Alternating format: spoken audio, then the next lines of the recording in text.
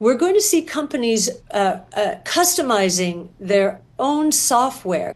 So think about Palantir and foundation model, and infrastructure as a service. All right, folks, let's talk about Cathie Wood and Palantir. I know many of you are probably confused because she sold a lot of her shares over the past couple of weeks. Yes, she sold, but this is not because she lost faith in Palantir or anything like that. In fact, in her latest interview with Bloomberg, she dropped quite a number of insights that most people aren't even considering as far as where AI is going next. Now, here is what's important for us, the Palantir shareholders. This is big. AI is shifting, and it is going in direction that plays right into Palantir's strengths. Not only Palantir is in the game, but they're actually leading the pack. Welcome back, everyone. This is Mounir from Fast Dollar. Let's hear what she said first. We've been doing research on AI for 10 years now. That's why we were so early into NVIDIA. Obviously, taken it down in most of our portfolios out of the flagship. One of the things that we've been looking for is the next big play. And, we think NVIDIA is still a fine stock. But in terms of the unexpected out there, we do think it's going to be in the software layers. And as you know, Palantir has become a big position for us in the top 10. UiPath as well, it had a stumble, but it's coming back now. But a lot of the software companies that we think are going to benefit are in the private sector. And Cathie is not throwing shade at NVIDIA. She's still saying it's a fine stock, but they've shifted their focus. That's why she sold off most of her shares, and the reason is that she thinks that the real cash cow isn't gonna be hardware anymore. The game is moving to where the big bucks are gonna be software.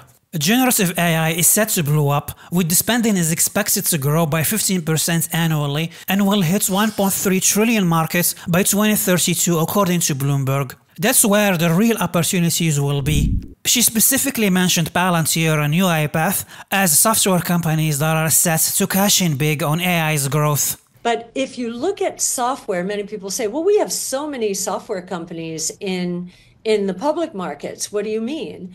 And what we mean by that is we think that the software world is going to change fairly dramatically.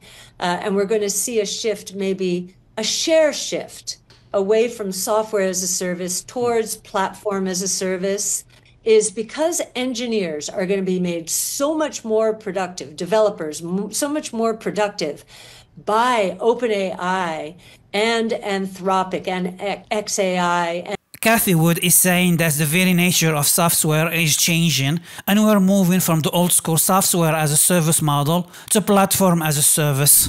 And behind this shift, there is some powerful AI models like GPT-4 and Anthropic Claude. These AIs are next level. People can now create an app just from a prompt. AI agents are going to make engineers and developers superhuman.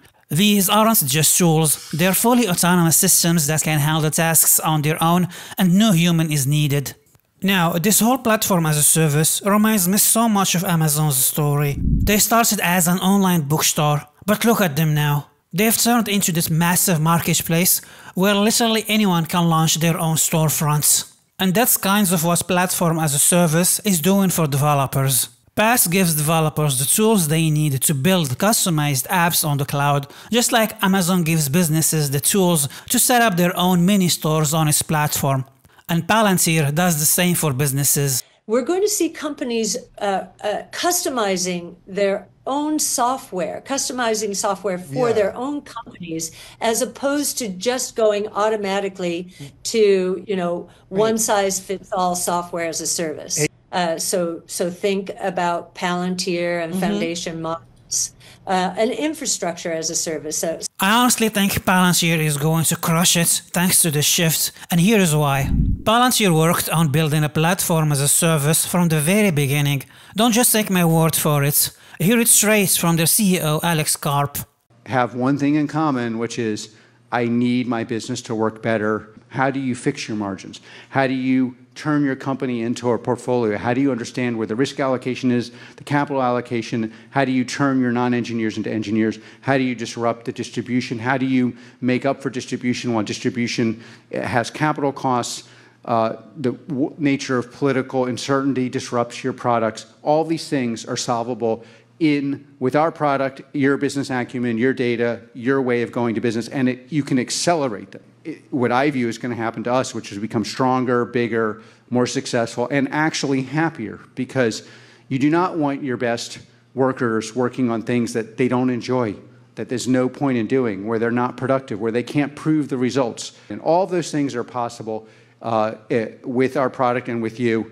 And it's just an incredibly exciting time. They've built two platforms, Foundry and Apollo, which helped companies to use their data in ways they couldn't even dream of before.